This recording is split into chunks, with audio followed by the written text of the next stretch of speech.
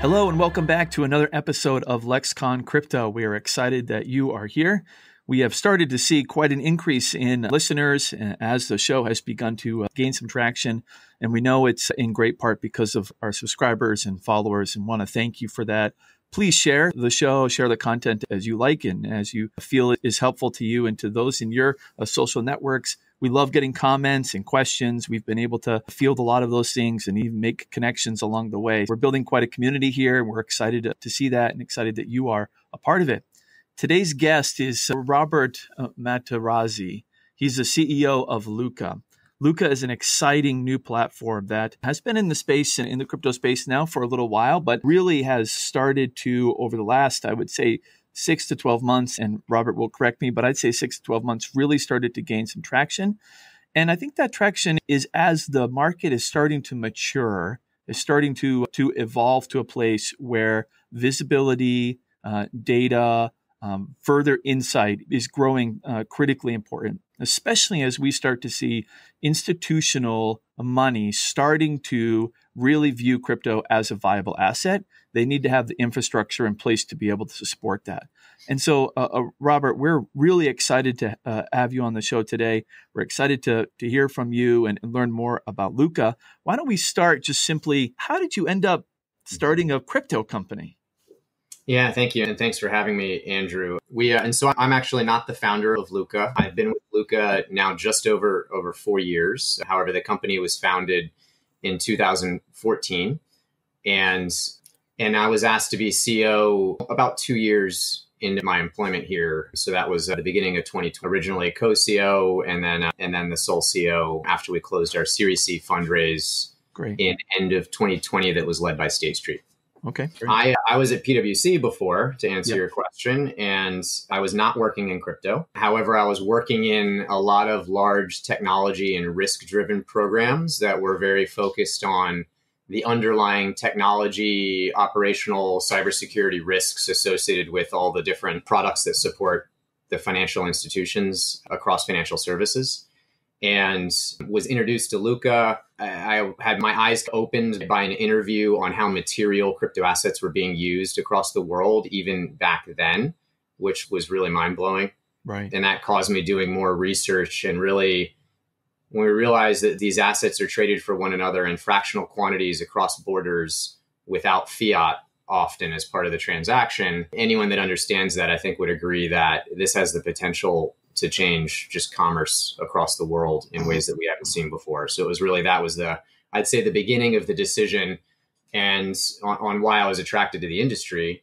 And then Lukka was doing all the plumbing for that industry. It was the not sexy side of all of it. We have all these innovators that are doing great things and creating trading products and everything, but it leaves a lot of really messy and difficult to use data in its trail.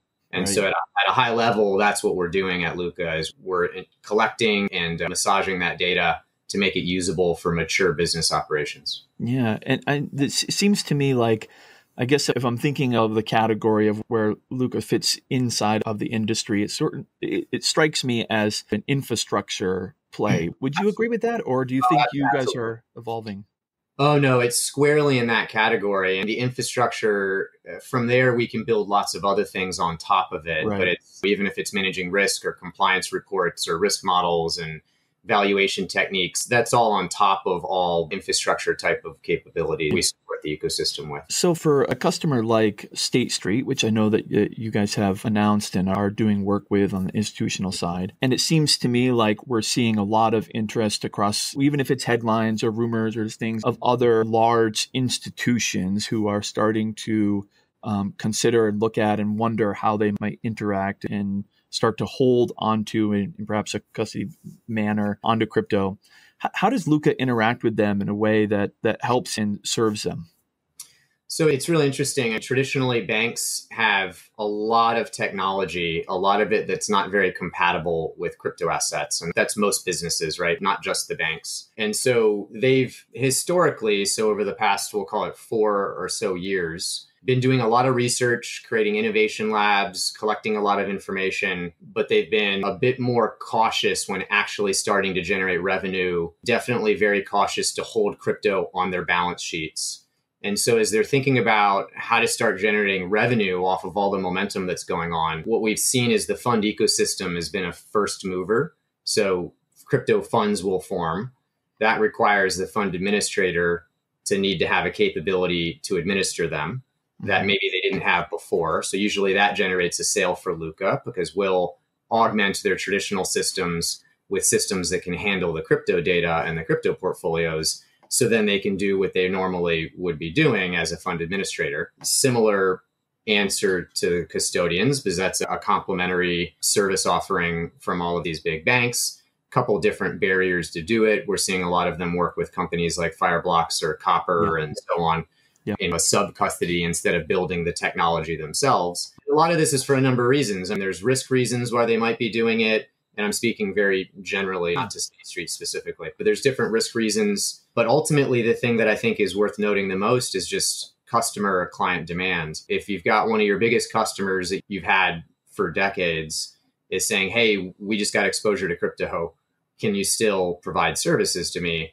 They're gonna go out of their way to make sure they can have that offering. And so we've seen the fund administrators enter first, and then naturally custodians is next. We've seen some other brokerage businesses. Definitely, there's a lot of momentum in different types of brokerage offerings. And I don't mean just the crypto native exchanges and everything that have been offering services for a while, but more traditional brokerages that are actually in a similar way to the custodians using some type of a crypto execution platform in a sub-layer. But then we're also seeing clothing retail brands contact us saying they've got crypto on their balance sheet, or payments companies, or it's really exciting right now seeing all of the different industries that maybe we haven't seen historically in crypto yet are definitely moving at different paces, but they're all moving. Yeah, no, for sure. You can feel, even though from the crypto perspective, we all feel like we're in the crypto winter, there are globally indicators across multiple industries of new adoption, new users, ways that large brands or big businesses are incorporating crypto into their businesses.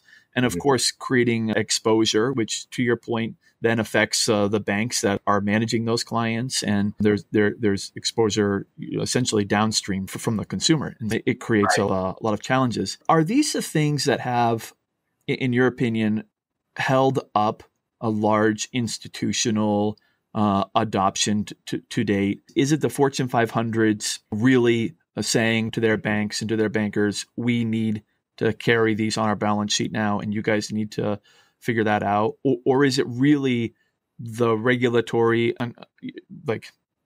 problems, the unclarity? What do you think is weighing into the mind of these guys now? It really depends on the business. If we look at the crypto native exchanges, I'm sure most of them would say that regulation or lack of guidance very often adds complexities to their business and makes their lives more challenging. However, they've been operating for a long time without any rules in the background. And we probably should, or I think most people would agree, we should have had some a bit earlier. Absolutely. And then you've got the traditional financial institutions that are already very heavily regulated, and they're not going to get into a new business if they're violating a regulation. So they're doing that out of the gate.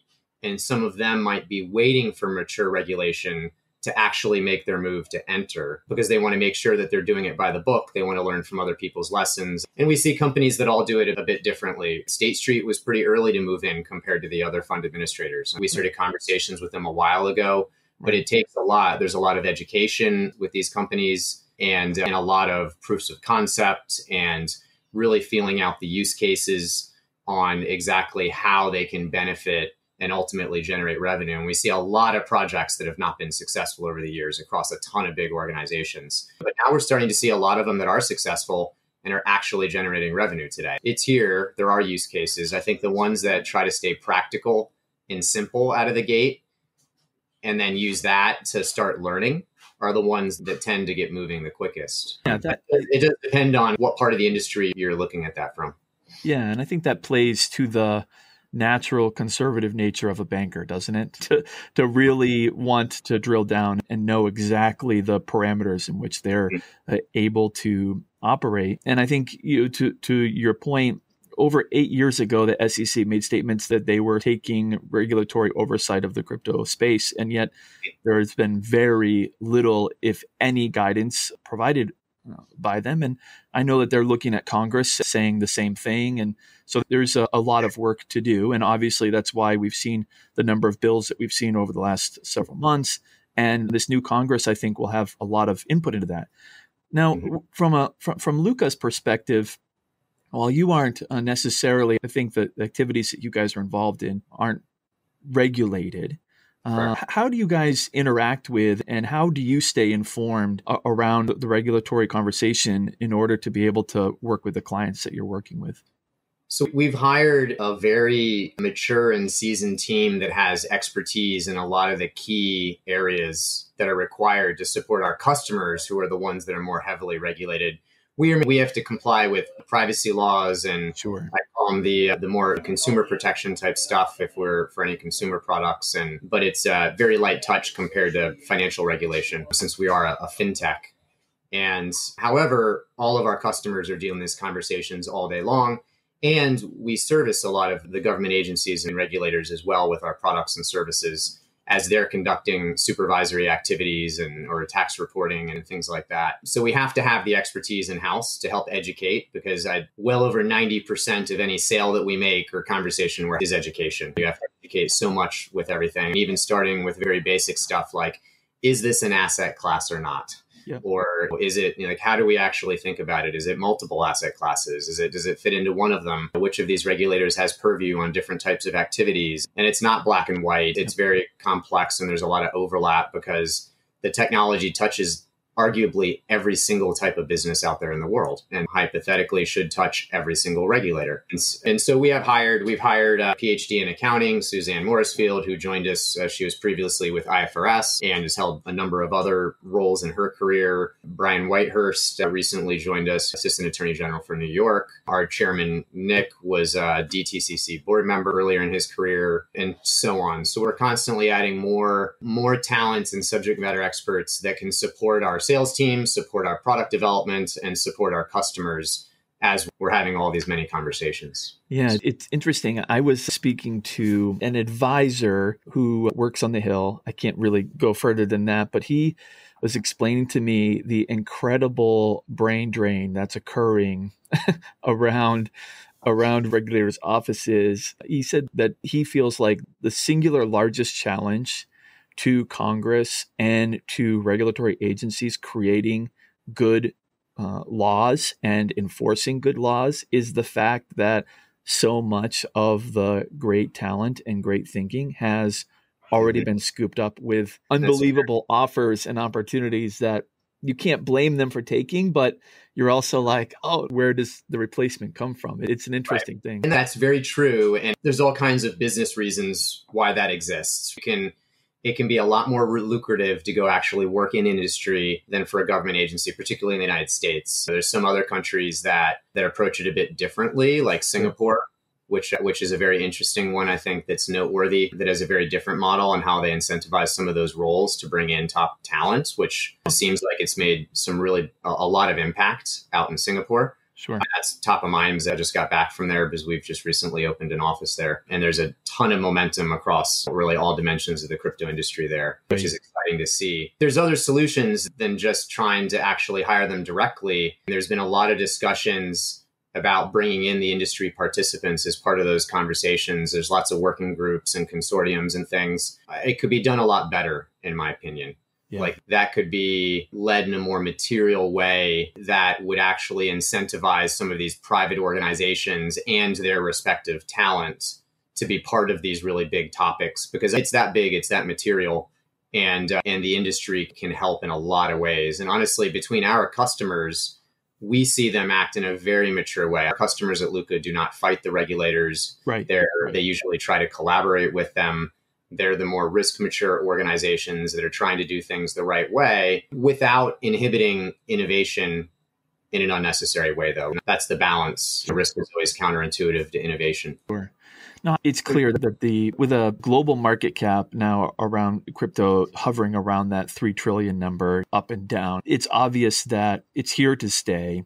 And so the DGen and Ape NFT world will slowly, I think it will probably still always be a place like it is in Web 2. Sure. There's still a place for the rebel. I think Reddit is an example of that, like the Wild West perhaps, but there's always going to be a place for that. But you can imagine that the mature, the reasonable is going to end up coming to some sort of a place where they start to have meaningful conversations and regulators. Fair. And even if some of Reddit's products are very open-ended, they support really the voice of a lot of different communities. Yeah. But even companies like that, when it comes to their own back offices and their organization, they're pretty mature. They have financial audits, they have auditors, they have regulatory reporting and so on. Absolutely. Yeah. So we interact with a lot of those while still supporting all those different communities. We have crypto funds that have portfolios of those NFTs, and we have to know how to value them, and we have to know how to report on them, because then it actually helps those initiatives as well, even if maybe on the surface they are in that DGen, the different category. I think that's what makes crypto so interesting too, right?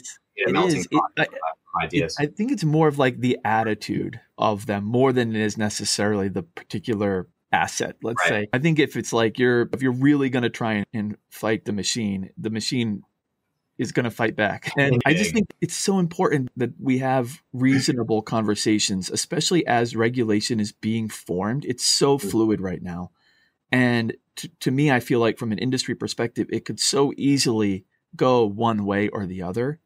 And you hate to see the cases that come up where it's just blatantly, where you can't even defend the actions that were being taken. And I love to see more reasonable conversations. And like you're saying, the working together of several of these new think tanks that are being founded, even Coinbase has started a policy think tank in the last week. These types of actions are so necessary, I think, to elevating the overall conversation around policy. Yeah, I couldn't agree more. There's a lot of, obviously the press focuses on the fumbles and the stories of some of the failures that we've seen. But for every one of those failures in the press, there's another 20 success stories in this industry that are happening or are busy at work right now, quietly creating operational efficiencies, reducing costs, and making their business more resilient while the market conditions are down. But they'll go and they'll thrive when the market starts to correct in the right direction. So I'm super interested in talking about Singapore. And you had mentioned that they have an alternative way of dealing with or retaining talent and dealing with regulators. I don't know if that's something that you're able to talk about, but I'm a bit of a layman in learning, but with the way that it's been described to me, which this is all public information, is just that they bring in very high talent into those regulators and government agencies is the way it's been described. And so they've got, not to say that we don't have talent in other regulators, but they've definitely attracted some talent that might not accept those roles if they weren't paid as much. And obviously, I think it would be naive to assume that an approach for one country works for all countries. I mean, do you compare Singapore to the United States? And the United States is a lot larger. So not suggesting any of that, but I just think it is interesting. I think that they're doing some good things, and we're seeing a lot of crypto businesses migrate to Singapore for a number of different reasons. And it's definitely become a very mobile city, but there's lots of other cities where we see lots of momentum as well. London is already pretty well established. There's tons of crypto related businesses there. They're in Lisbon. I did a trip out there recently, and there's a lot of momentum. I'd say definitely an earlier phase, but a lot there. We also opened office in Zug, Switzerland. Tons of momentum there. There are hundreds and hundreds of crypto businesses that are starting up, and a lot of the big names that have big offices there. So there's lots of other areas around the world where I think we're seeing a ton of momentum as well. And this is truly impacting global markets. Definitely. I've got to just say, I love the UK's proactive messaging and positioning around crypto. It's an interesting thing where, when I think of the UK, I think of their parliament, and I think of people screaming at each other from side to side and like really great C-SPAN entertainment. But crypto seems to be an element where the entire government really has said, we're aligned on this, and ministers and regulators together joining in this. And I thought it was interesting that within the first 2 days, the prime minister had taking office. She had a press conference specifically to make sure that everyone knew her position of being pro-crypto and their desire to be the world leader in crypto. It seems an interesting and positioning for a country from that perspective. Yeah, and we've seen a lot of them put out guidance earlier than some other governments, for sure. I know recently they've been in the press for other Yeah. reasons. Yeah. And unrelated to the crypto. I will say, though, that we've seen some companies that have just straight out banned crypto and done some more drastic things that are interesting. And then years later, they've now tried to do it. Japan is a good example. We saw when I joined Lukka, most of our institutional customer base, the majority of the volume was on Bitflyer. And then that changed really rapidly. But now we're seeing a lot of crypto exchanges emerge in Japan as well, but they're still handcuffed until the regulation evolves and permits them to do business. But it's because they're trying to allow them to do it in a responsible way. And that's usually where Lukka comes in. We can usually help with some of those pieces of the puzzle. And that's what our goal is to do. And we're seeing lots of other countries address it all in different ways. But I'd say most of them aren't resisting it. I don't see any signs of resistance in the United States across the various regulators, for example. They might not all have come up with solutions that the industry think are the best answers yet. But I do believe that the intentions were there. And this is why it's so important to educate, because they just maybe don't understand all of the problems fully yet. And so but it's not because of a very black and white resistance or anti-crypto sentiment. Yeah. One of the things that I think has been made clear is that we really need, as a starting point of this conversation, and it might come back to your point about needing greater private-public collaboration, there seems to be a real need to define terms. Absolutely, I couldn't agree more. And thinking about asset classes and where do digital asset classes fit? Do the protocols determine assets? Is there a difference between a proof of work asset or a proof of stake asset? Those just seems like an interesting thing that I feel like we're stuck in the debate now of, is it a security or is it a commodity? And those are our only two options. And it has to get forced into one of those. I'll give you my opinion, and this is strictly my opinion, not that of Lukka or of anyone else's. But in my opinion, this is technology that can be applied to all of those asset classes. We can tokenize securities, we can tokenize commodities, we can tokenize real estate, artwork. Clearly, we see that done all day long. We can tokenize anything that has value. And so with that, why would we call all of those many assets just because they're tokenized the same asset class? So in my opinion, this is technology that can be applied to all asset classes. It enables us to trade them in some new ways, which needs some consideration when we're supervising it and creating rules for it. And we're seeing some asset classes maybe that have emerged that weren't possible before this technology was available. So I think we absolutely will see some new asset classes, but they need to be looked at on an individual basis. And I think a good practical approach is, hey, let's start with the low-hanging ones first, right? We don't need to go and classify all of these assets in one go. We can start with the more material ones and then start working our way down. And there's going to be a lot of lessons along the way. At Lukka and our data products across our institutional customer base, we support over 100,000 spot crypto assets. That's a lot of assets to categorize. And we've categorized them with some of our own products, which is really just a stepping stone to a longer term categorization of all of this. But it's creating a new asset class is not a new thing. That happens frequently. Right. And so anyway, that's my 2 cents on that topic. Yeah, no, I think it feels to me like it's part of the conversation at the regulatory level that to date has been overlooked or overshadowed.